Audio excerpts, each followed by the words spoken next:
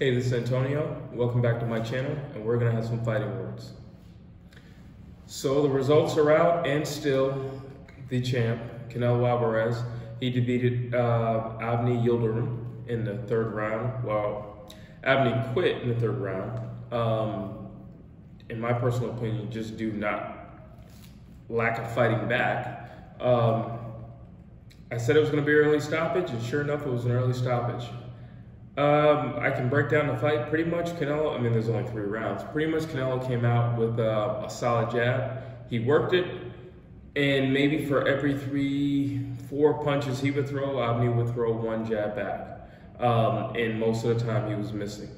Canelo was slick. Canelo was straight to business. Like I said, in the weigh-in, he looked serious. He looked all about business, no funny business, so no play or anything like that. And he came out in such a way. He asserted himself early. He planted himself in the center of the ring. He took full control from the beginning of the bell. He established his jab. The second round, he loosened up. Canelo, like I said in the first video, he opened up with a lot of body shots. The first round, he just got warmed up with the jab. Perfect jab. He was pretty much hitting every time. Like I said before, Avni has a high guard. This is literally all he does. He doesn't back up. He doesn't go side to side. He doesn't see that going this way isn't going to cut it. So he angles off. He doesn't do any of that. He's the type of guy who will literally just weather the storm and keep going forward. And it did not work for him. The second round, that's when Canelo really opened up. He opened up with a lot of combinations. And like I said in the first video, he went straight to the body. Everything ended in a hook to the body. And then by the end of the second round, he started with those uppercuts. Those uppercuts were getting hot, and I said it that also in the previous video.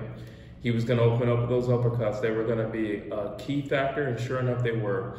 He pretty much closed out the second round with a lot of firepower, where Avni was not answering anything back. He would try. I mean, he was the bigger man. He tried to assert himself, but Canelo wasn't having none of that. He was stuck to him like glue. But then when Avni would try to throw back, Canelo had legs. Avni doesn't have legs. I told you that as well. He doesn't have legs. He only moves forward. Canelo would get out of the way, but once Avni would throw his 1 or 2 punches, Canelo would jump right back in and continue with the attack. He just fought beautifully. He fought masterfully. He truly, the definition of boxing is to hit without getting hit. Canelo didn't get hit. Canelo didn't get a scratch. Canelo was ready to go on May 8th because he didn't get any type of damage whatsoever from this fight. The third round, Canelo once again came out with combinations. Everything would have either an uppercut to finish with or a hook to the body to finish with. He did a lot of body work in that third round. There was also a knockdown earlier in the second round, I do believe. But that third round, there was one sequence of punches that Canelo threw where I counted at least 12 punches. And they all hit the mark. And Avni did nothing. He just stood there, and like I said, he's just going to weather the storm. He kind of retreated for a slight moment. He backed away. And then came back into position where Canelo could hit him again, you know, and it's a little thing about pride. I mean, I get it, you're the bigger man, and I get it, you know, you're fighting for a purpose, but at some point you need to change your strategy because it's not working. And although I don't know exactly what they were saying in the corner, I would hope to think somebody would have told him something different. I mean, it's basic boxing 101. If you're getting hit repeatedly, like in combinations, you can always just simply tie the guy up. You can simply just angle off. If this is not working for you, try a new angle. That's all you got to do. He didn't do any of it. He literally stayed in the same position, planted his feet the whole time. And after every time he would get hit, he would be the one to advance forward, as if he were gaining ground or something like that. I don't know. It just amazed me that, like I said, I don't know exactly what was said in the corner, but I want to believe somebody said something different, like maybe you should try this. Maybe you should try this. Maybe you should try going to the body. Maybe you should try holding his arms.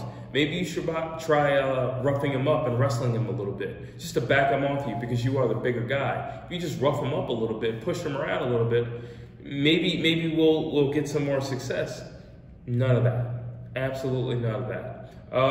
By the end of the third round, they go back to their corners. Avni doesn't want any more. His face is red, looks really swollen, and the fight was called off.